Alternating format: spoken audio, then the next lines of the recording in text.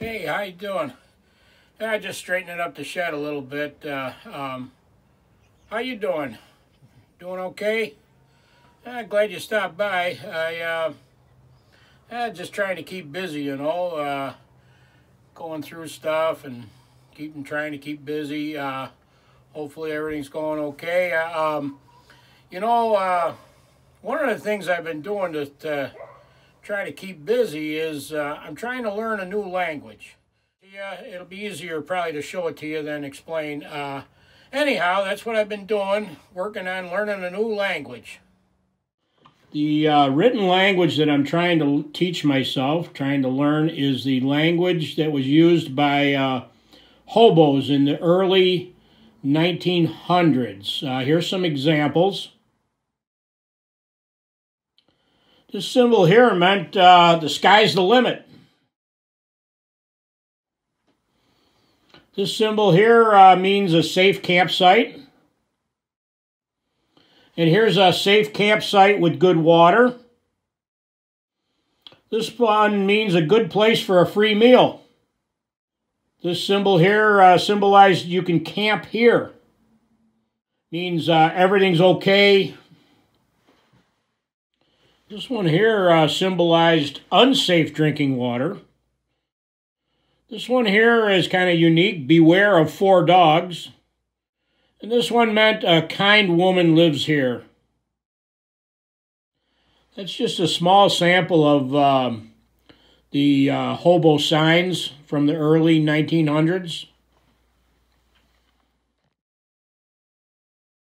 Although these 3 older vintage knives don't date back quite to the hobo days, I can see, a more modern day hobo using these. You got your Texas toothpick here. I can see that being of use. Here's a older Camp King. Large blade. Can opener. Bottle opener.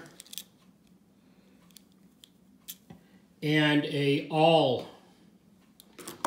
Or perhaps a little camping knife like this one here. Had your fork,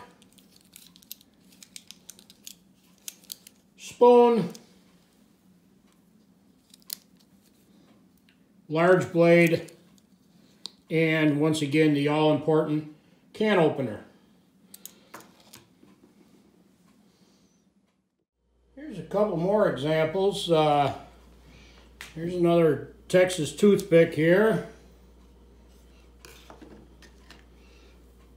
And another one. All inexpensive knives.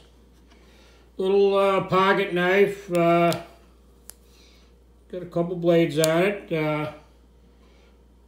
Nothing overly extravagant. This knife here perhaps might date the closest back to the hobo era. This is a very, very early Remington Scout knife. It's got some damage, as you can see, and it has a large blade, a bottle opener, an awl, and a very interesting can opener. This was made by Remington, and it's probably the oldest of all these knives. Can't be certain exact date of it, but I bet it goes back real close to the early 1900s, maybe 1920s, something like that.